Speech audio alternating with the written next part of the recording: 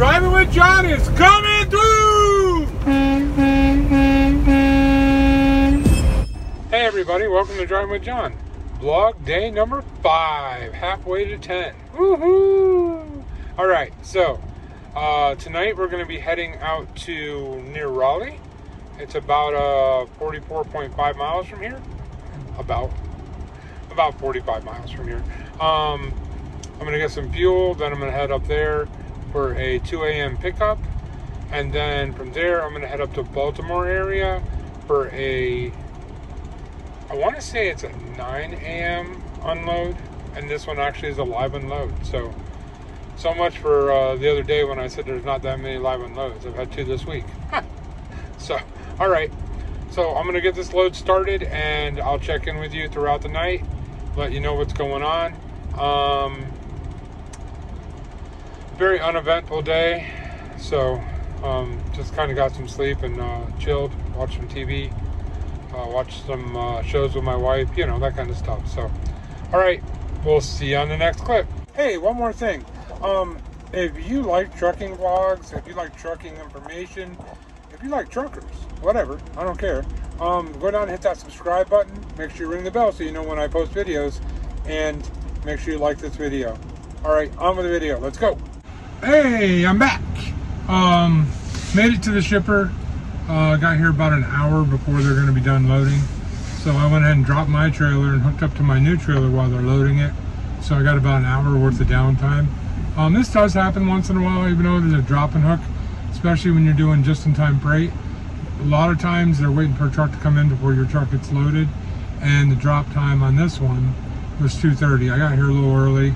I got here around 1. It's now 1:30. So about an hour I'll be waiting, but that's pretty normal. So I'm gonna go ahead and catch about an hour nap before they get done with me, and then we'll start heading up towards Baltimore. So leg 2 of this trip will start after these messages from nobody but Z's.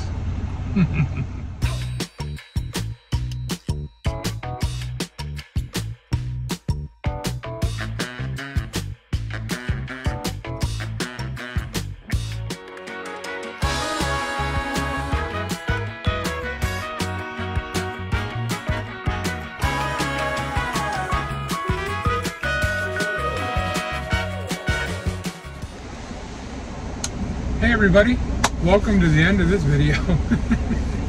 So I drove up to Baltimore, I made the delivery. As soon as I was done delivering, they sent me a new load. So I went ahead and drove over from there to Hagerstown. It picks up tonight, but I'm already here. So that way tonight I don't have to drive as much. So I will go over the numbers by throwing them up here on the screen right about here. And what I'll do is I'll put you the total miles here. Right below it I will put how long it took me to run it, and below that I'll put the average. And then on the next clip, right about here, I'll put how much that would pay you at 50 cents, 60 cents, 70 cents. That's good enough, I think. Just give you an idea. Now, like I said the other day, if you're a new driver, 70 cents is not really obtainable. 75 is, I think, what I went to the other day, but it's really not. As a new driver with no experience, you're going to be closer to 50 cents per mile, because it's more about experience than it is how much you can make per mile on the load when you first start.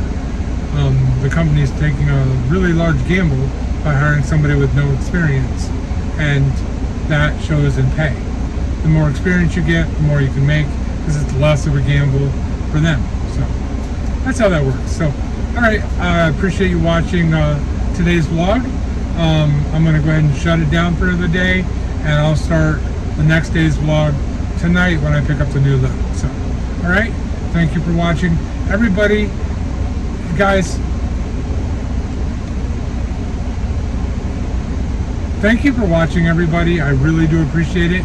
If you found anything useful in this vlog, or if you like trucking vlogs, or if you like trucking at all, go down and hit that subscribe button, ring the bell so you get notified when I post, and make sure you hit that thumbs up button.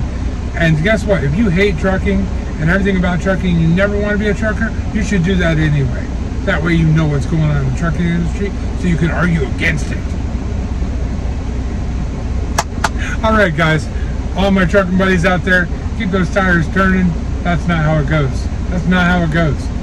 All my trucking buddies out there, keep your rubber on the road, keep those tires turning, stay right side up. All my non-trucking buddies, followers, subscribers, everybody out there that's not into trucking, but they subscribe to my channel anyway, I appreciate that you watch, and always remember, truckers are people too. Have a great afternoon.